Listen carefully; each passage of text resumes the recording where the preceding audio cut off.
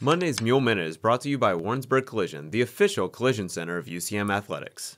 Jenny's Soccer added a matching trophy to its 2015 MIAA regular season crown, winning the conference tournament Title II. Thanks for watching Monday's Mule Minute. UCM beat Northeastern State to win the tournament 1-0 in overtime. Looking back at Wednesday's opening round, the Jennies downed Washburn 2-1. Then in Friday's semifinal, another overtime game, UCM beat Fort Hays 3-2. Both golden goals were scored by Megan Woolley. The Jennies now wait to find out their seed in the NCAA tournament. The selection show is tonight at 5:30. Mules football downed rival Pittsburgh State 34-6 on Senior Day. UCM finishes up the regular season at Fort Hays Saturday. UCM volleyball swept Emporia State and number 9 Washburn, both on the road. Gens are in the multi Tuesday night to face Lindenwood, then at Missouri Western on Thursday, and back home Saturday to play Northwest. Jennies basketball beat Missouri Valley 99-51 in an exhibition game. Gens start playing games that count at the D2 Vegas Showdown. Friday against Northwest Nazarene, and a Sunday matchup with Minnesota State Moorhead. Mules basketball kicks off the season at the multi, Friday playing Minnesota Duluth, and Saturday against Concordia St. Paul. Mules and Jennies cross country finished 12th and 20th at the NCAA Central Region meet. Mules wrestling plays 4 competitors at the UCM Open and wrestles Wentworth Military Academy Thursday night. Jennies bowling finished 5th at the Valparaiso Crusader Classic. Next up is the Nebraska Big Red Classic.